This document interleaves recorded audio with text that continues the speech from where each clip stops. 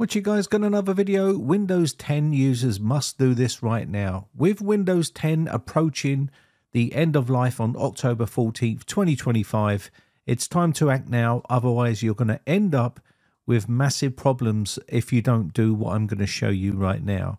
Now, you can pick up USB flash drives pretty cheap in the UK and America. You can see this one's $6.99 for a 64GB pretty fast flash drive. You're going to need one of these to be able to create yourself a bootable USB flash drive with Windows 10 on it. So why would you need to have a bootable USB flash drive with Windows 10? The simple reason is once Windows 10 reaches end of life, normally Microsoft will end support completely. You will not receive any support, any security updates or anything like that. Even the Windows 10 download page will disappear. So you're not going to be able to download the ISO file or the media creation tool to create a bootable Windows 10 installation media. And this is important because if you ever need to reinstall Windows, if you plan on staying on Windows 10, then basically you're not going to be able to get the media from Microsoft themselves. Yes, there'll be plenty of ISOs floating around on the internet, but do you really want to risk any of those on your PC when you should be getting them directly from Microsoft? So I would advise you purchase yourself a couple of USB flash drives and download the Create Windows 10 installation media from their website, because once that deadline reaches October 14th, 2025, this page will disappear and it will be difficult if you have a crash or you need to reinstall Windows. All you need to do is download the file and open up the file and you will see Windows 10 setup. Accept their terms and conditions. It's going to get a few things ready. And then what you need to do now is select the Create Installation Media USB flash drive. Now select the language, architecture and edition. And you can see use recommended options for this PC. If you're using an older piece of hardware, you might be running a 32-bit operating system. If that's the case, I'd advise you to use the both option for the architecture.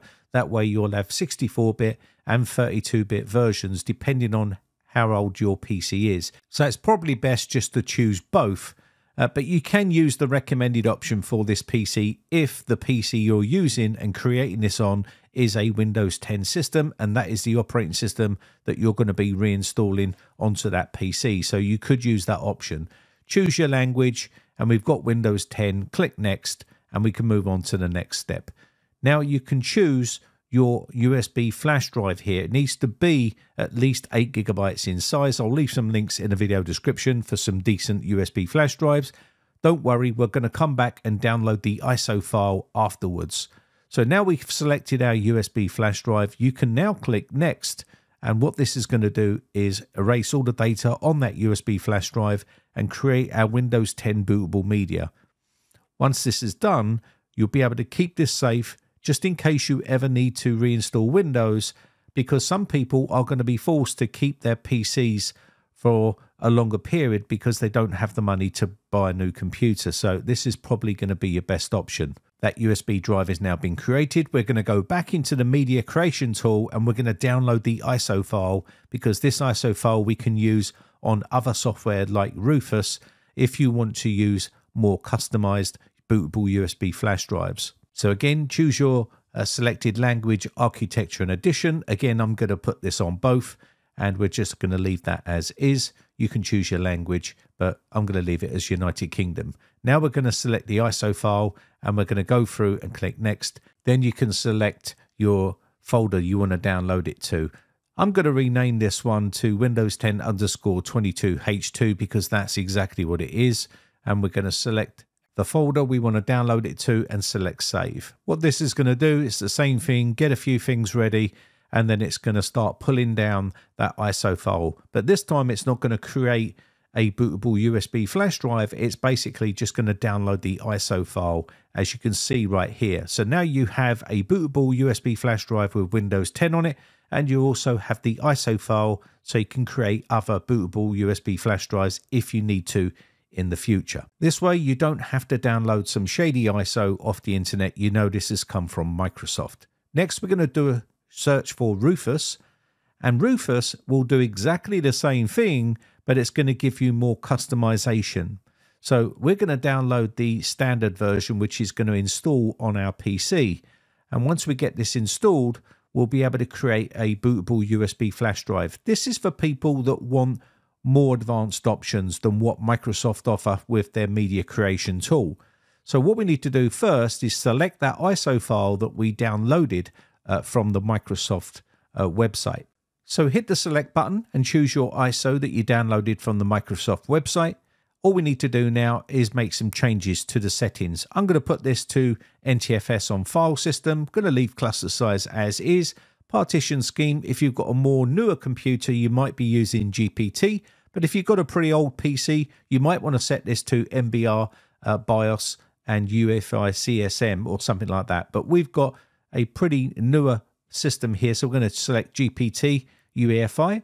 And again, all we need to do now is select our custom Windows installation settings. You can choose a local account here with the name that you want. I'm going to leave this as only me, but you can choose whatever name you like to have yours set up to. This way you don't have to have a Microsoft account. Next, choose your region options, the same value as the users. We can disable data collection and skip all the privacy questions, and we can even disable BitLocker automatic device encryption by checking that right there. Click OK.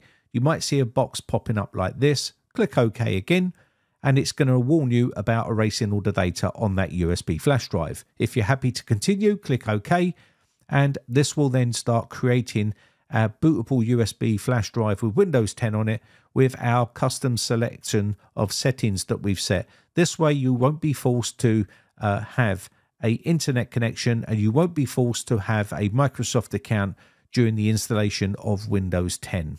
Now, Microsoft have a habit of acting pretty quickly once Windows operating system reaches end of life. So you'll see things starting to disappear like the download page. This is why it's important to have this ready now if you are continuing to use Windows 10 for a few more years. That way you'll have all this prepared and ready just in case you have a crisis with your Windows-based system and you need to reinstall Windows 10 or get into the recovery options. You can use these flash drives to be able to boot up to and reinstall Windows, or be able to go into recovery and do some work there. I hope this video has been some sort of help to you. Act now before the October 14th, 2025, because that time will come round pretty quickly and you don't want to be caught napping and have no USB flash drive with Windows 10 on it. It's pretty straightforward and easy to do, as I've shown you in this video. If you've got any questions, leave them in the comments section or join my Discord server. The link is in the video description. I'll be happy to help you more over there. If you've got any questions about Windows 10, you can always drop them down in the comments section or post them on our Discord server. My name has been Brian from briteccomputers.co.uk. Just want to say a quick shout out to all my YouTube members who join my YouTube members group. I really do appreciate the support. I shall catch you in the next video. Have a lovely Sunday. Bye for now.